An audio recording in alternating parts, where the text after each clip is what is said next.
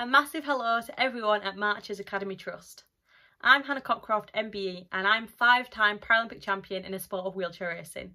I just want to say that I hope everyone's staying inside, staying at home and staying safe during this lockdown. And whatever you're doing, please try and stay fit and stay healthy. Whether it's doing 1 hour of PE with Joe Wicks every morning, or it's using your hour of exercise outside in the beautiful sunshine that we're having, please stay active. It'll really make you feel better. But most importantly, just stay positive. This will all be over soon and we can all be back with our friends and family. Stay safe and keep smiling.